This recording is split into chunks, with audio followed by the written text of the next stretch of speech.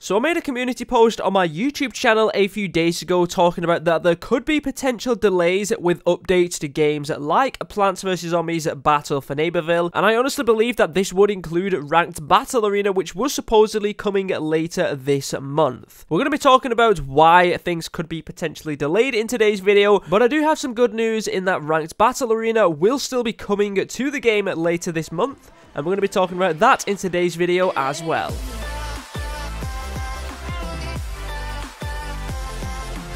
So before we do get into why a lot of games could be getting delays to the updates, let's actually talk about Ranked Battle Arena. If you did not know, Ranked Battle Arena is going to be very similar to what we have in Battle Arena currently right now. However, you're going to be able to get yourself a specific rank depending on how well you do at the game. And then at the end of each season, there's going to be season rewards. And depending on which rank you are at the end of the season will depend on which reward you get. The higher your rank, the better rewards you're going to get. This is definitely going to be something for the more competitive people, because as your rank increases, you're going to be going against other people with very similar ranks. So it's going to be very close games, it's going to be very competitive, and then the higher you are, the more challenging opponents you're going to face. Now, at the time of recording this video, we don't actually know what rewards we are going to get at the end of each season. Of course, the higher rank you are, the better rewards you're going to get, but we don't know what those rewards are going to be. I'm hoping it's not just going to be coin rewards, because once you've unlocked everything from the rewardatron, coins are basically useless. So I'm hoping it's going to be something a little bit more valuable than that. Maybe you're going to earn yourself some rainbow stars. Maybe you're going to be able to earn yourself some exclusive cosmetics or costumes or something like that. That's what I'm hoping the rewards are going to be, and I'm sure that's what you're hoping the rewards are going to be. But until we actually find the information out, we can only speculate of what we could win.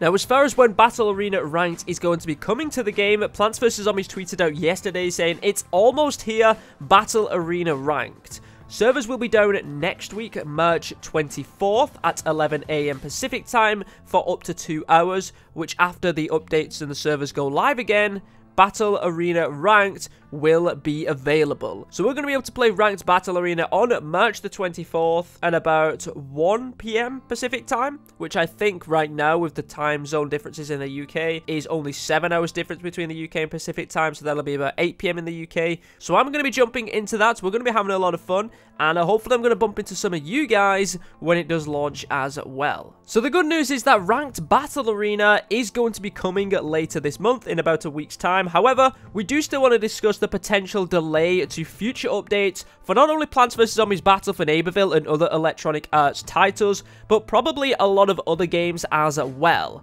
I'm going to be reading a statement here from Electronic Arts regarding what's going on with them right now with the whole coronavirus, because obviously that's a big talking point going around the entire world right now. So this is what the statement does say. To our Electronic Arts community, this has been an unprecedented few days in an already unprecedented time. As the world works to limit the spread of the coronavirus pandemic, a sweeping set of societal and cultural changes are now impacting all of our daily lives. We'd like to take a moment to update you all on what we're doing at Electronic Arts to ensure the health and well-being of our employees, while also making sure that everyone is able to keep playing their favorite games. Since January, we've had a global task force closely monitoring the evolving situation with coronavirus and working daily to respond to the changing needs of our people in real time. We've been constantly assessing the risk of exposure in the regions where we have offices, guided by the recommendations from the local and federal health authorities, and the information we're getting from our own teams.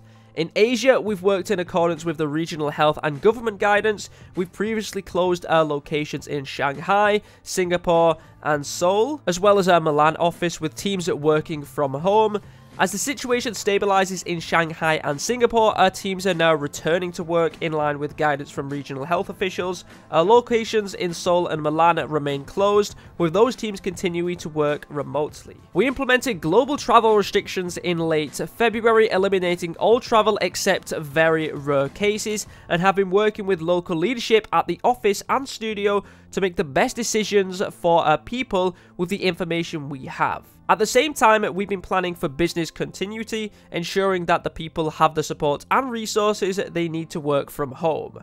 Our IT and security teams have scaled up our remote working systems, including deployment of VPN capacity upgrades, so that our studio and development work can continue from home, in addition to standard business operations. As of today, we have transitioned to strongly recommending that all of our employees in North America, Europe, and Australia work from home until April the 1st to help limit potential exposure to coronavirus and minimize the social spread of the illness. Many of these sites include our Redwood Shores headquarters. We're already giving employees the option to work from home, and now is the time for greater measures. We will only have very limited staff for business critical functions at these sites.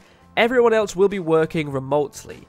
Our senior leaders, site leaders, and IT teams have been working together to help prepare us for this. We've also taken steps to ensure that the vendors and contractors that provide services on site at our facilities will continue to be paid, even if they're not able to work from home in their roles. As we take these steps for Electronic Arts employees, we're also very focused on minimizing any potential for distribution to our players. We are confident in our continuity plans. We don't anticipate major changes in our games or services as a result of our teams working from home, but we're learning through this process as well, and patience will be key. We're constantly talking and working with our teams across the world to evolve with this situation. These are challenging times for everybody. We're working to look after our employees and their families, and we're making sure we're doing the right thing and responsible things to fight this pandemic illness. We have an amazing technology team that are making it possible for all of this to happen, and we're deeply thankful. We now have thousands of employees that have taken equipment to their homes so they can keep creating games and services running and continue working on new projects. We may be doing it from our homes around the world, but we're doing everything we can to be here for you. So there's a very long statement that I did just read out to you, but we have found out that a lot of people, if not the majority of the employees at EA in North America, Europe, and Australia are now working from home. And a lot of the team have actually taken equipment home so they can actually work on the games from home as well. So yes, they can still work on the games, but of course it's not going to be as efficient as it would be if they was at the office. And of course a lot of things could change, but at the meantime, they don't think it's going to affect the games too much. But of course, with everything that's going on and people working from home, it's not going to be exactly the same as the environment if you was at the studio. So even though they can still work on the games and everything like that, there could be potential delays to updates and things like that in the future, and also could be maybe some issues with the servers as well, because obviously the whole team isn't working at the studio. But honestly, it's not the end of the world, guys. If we don't get an update for a while, or we don't get the services to be absolutely perfect for a period of time, it's not the end of the world. Let's be honest here, guys. The health is the most important thing, and if a game goes down, it doesn't really matter. We've got plenty of other things we can worry about, but I did want to let you guys know about this statement. I'm really happy that they have decided to take this approach, and obviously a lot of the staff are now working from home. I know plenty of people that work at Electronic Arts. Some of them are very close friends of mine, and I want to make sure they're being safe and they're being looked after, and of course that is actually what is happening. But just to finish off, guys, I just want to let you know that make sure you guys are staying safe, make sure you are washing your hands and all of that to make sure you are limiting the potential chance of spreading this virus. We're in a very bizarre situation right now where in my whole lifetime, I don't really remember countries going on lockdown, and it's worrying, it's scary, but if we look after ourselves and we work together, we can get through this, hopefully sooner rather than later. Nonetheless, thank you very much for watching today's video. My name is Zero, and I will catch you all in another video.